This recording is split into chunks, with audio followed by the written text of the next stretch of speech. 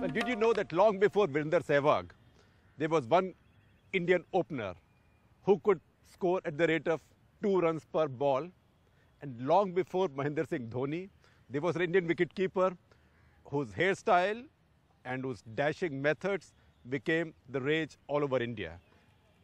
And if you're still guessing who are the people I'm talking about, these two were actually the same person.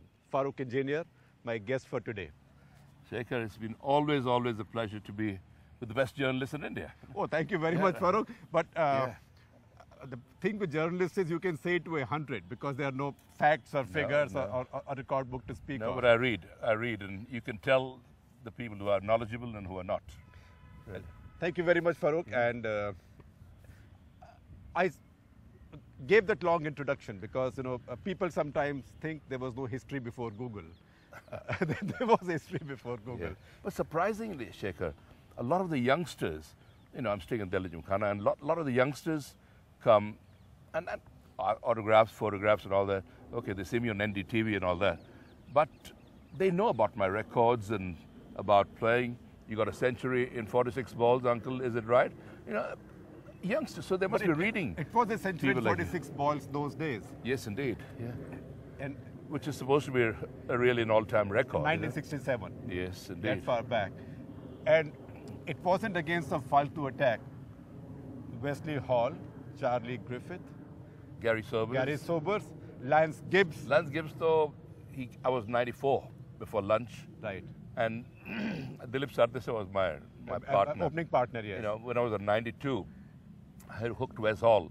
And Rohan Khanna at deep square leg dived and stopped. We could have easily taken 2 runs, but Dilip chose to take 1 run. So I'm not at all ostracizing Dilip for that. Well, those days, nobody turned 1 into 2. Or but clear, midfield on the boundary line. Last over, first ball, Charlie Griffith. Dilip blocked the 5 balls. Extra cover drive, Clive Lloyd, full length he dives, hits his palm again, goes. You could easily taken 2, but we took 1. But anyway, that was 94. Right. And everyone telling me at lunchtime, only Don Bradman and Charlie McCartney got a century before lunch. Surely, I think God is great. He knew that I didn't deserve to be bracketed with those great people. So first ball after lunch, an off-spinner comes by the name of Lance Gibbs. Just a little known off-spinner. And I just thought it's either him or me. Went straight out of the stadium. I think the ball cleared the whole of the Chepauk, and it's still traveling. They never found the ball. So you just waited for lunch to be over and got your 100. Yeah, a bit of Dhansak for a Parsi. What the West Indians said those days, the crowds? Ashes to ashes, dust to dust. If Gibbs can't get you, Sobers must. Yes, indeed.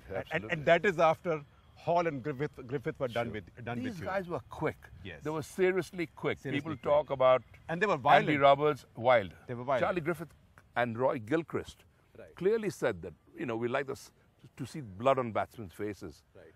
And we never had any helmets or chest pads guards or thigh guards. A pink plastic box. Right. Hardly any sort of, that is no protection at all. Because if it hits the plastic box breaks, and I think the rest of you is in serious trouble as well. Right. And to face these guys on wickets that were not covered. No, uncovered pitches, absolutely. Right.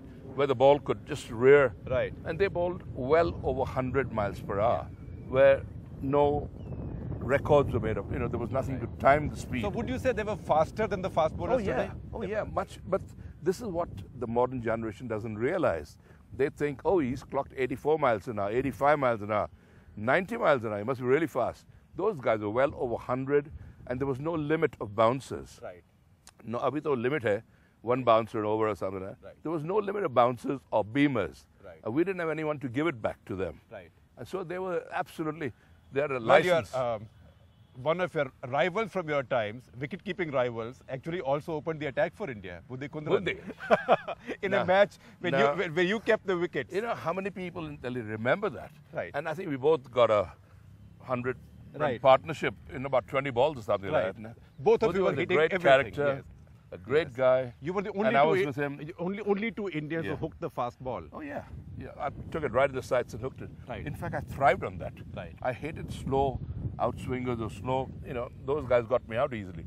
But the quicker the game, the quicker they went, because and I loved opening the innings because there were big gaps in the field. All the fielders were behind. So was there fear of fast bowling without helmets? No. If you're afraid of facing fast bowling, then you're in the wrong profession. Better go and work in a bank or something. Not that, bankers have count their money also. But I mean, it was a different profession altogether. You never even thought about getting hit, especially in West Indies when Nutty Contractor was hit. Yes. And I was there, and I saw blood trickling out of his ears. That was your debut series, a skull 1961. fracture. Absolutely, yeah.